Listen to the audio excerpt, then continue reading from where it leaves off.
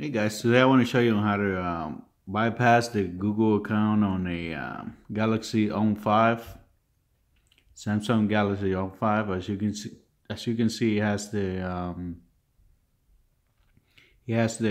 Google account on it. So here's what you got to do. First thing you got to do is connect it to the internet.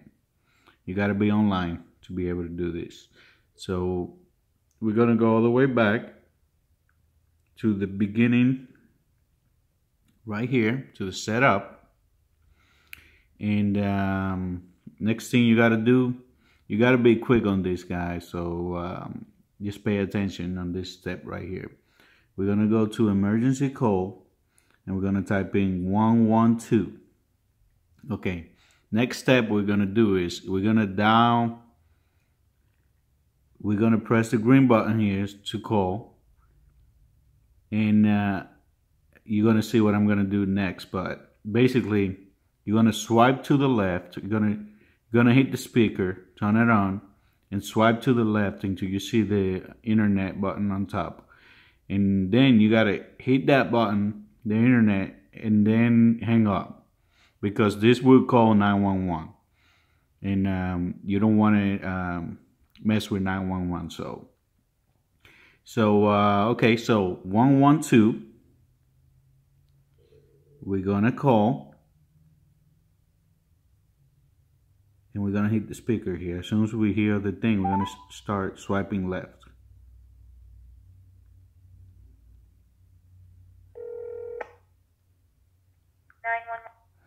Okay, you heard the 911 there, so I hang up real quick. So you gotta be fast. Hit the internet and then hang up. If they pick up, just say, I'm sorry, I dialed by mistake, or I got a wrong number. So we're gonna go to Google here.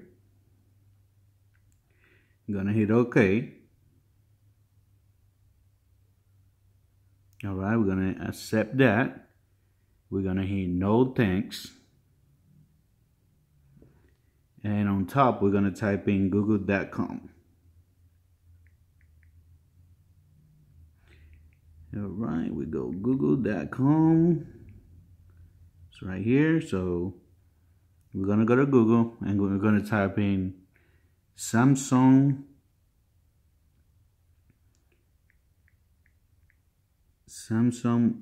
apps. Yeah, right. Do a search for Samsung apps. We go up and we're gonna click on the second link right here. That's the link you want. We're gonna click on that, and it's gonna take you to this page right here. We're gonna go up a little bit, go past that picture, go past the second picture, the third one, and all of this, and you're gonna go all the way down, and we're gonna go to Galaxy apps right here. You're gonna need a Samsung account for this, if you don't have one, you can create one. It takes like 2 minutes. So I do have one. So we're gonna do a search right here for ES File Explorer right here. ES File Explorer. That's what you want. And we're gonna download right here the File Explorer. It's gonna ask you for the account right now. So what I'm gonna do, I'm gonna pause the video and come back to you guys when I sign in. All right, guys, I'm in. As you can see, you're gonna accept this right here, the download. And as you can see, it's fast. So it all depends on your internet connection, but it shouldn't take that long.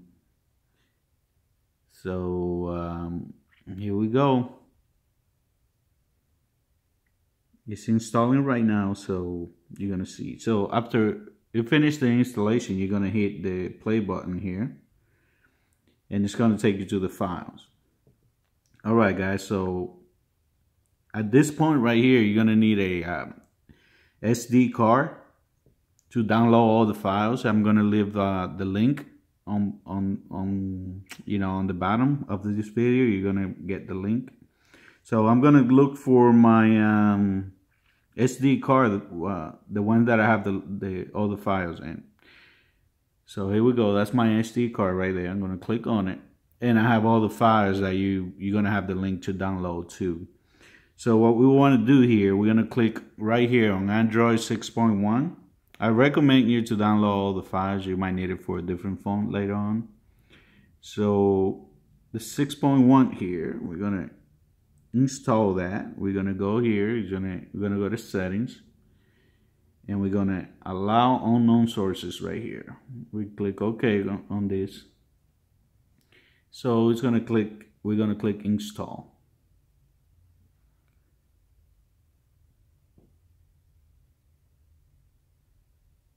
So all right, we're gonna click done. It's gonna take us back to the file, and then we're gonna click on the yellow icon here, the quick shortcut, and we're gonna install it. We're gonna have to do the settings again, allow unknown sources, and install. So that's basically what you got to do. We're gonna hit open right here, and right here we're gonna type in Google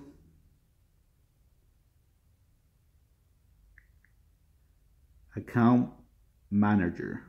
Google Account Manager right there. I'm gonna bring my keyboard down so you can see it better. We're gonna go down to type email and password. That's where we want to go. Type email and password, and then we're going to go to try. All right. After you're here, you're going to click the three buttons on top, and we're going to go to browser sign in. That's where you want to go. Browser sign in. All right. Here, the only thing you got to do is put in your own Google account. I'm going to pause the video so I can log into my Google account. Alright guys, I'm in my Google account right now. So right now the only thing you got to do is go all the way back to the main setup screen. Just keep hitting back to get to the main to the beginning, the setup screen. You're gonna have to hit back like 10 times. So here we are. So I'm going to show you here that the account is not there anymore. It's not going to ask you for a password or anything. This might take a little bit of time because it's going to check for the account and everything, but it's not going to ask you for a password. So here we go. Okay, it's going to, you see we don't have the old account on there, so we're going to hit next. We're going to hit next on that.